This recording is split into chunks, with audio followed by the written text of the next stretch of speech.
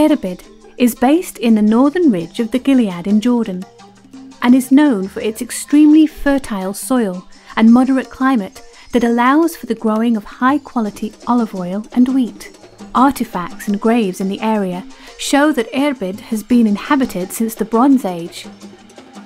Today, Irbid, Jordan's second largest city, combines the bustle of a provincial Middle Eastern town and is also something of a glorified university town with a typical youthful nightlife.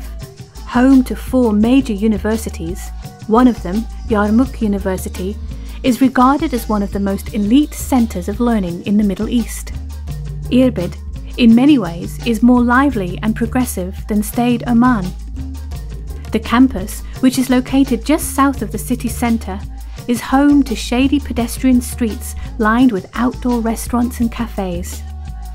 The number of internet cafes per capita was the highest in the world, which took Irbid to the Guinness Book of World Records. It is considered the cultural capital of Jordan. Irbid's strategic location in northern Jordan makes it a convenient starting point for tourists interested in seeing the northern Jordan Valley.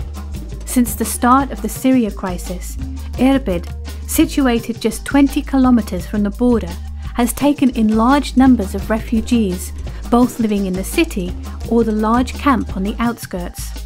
This continues to put pressure on the economy and infrastructure.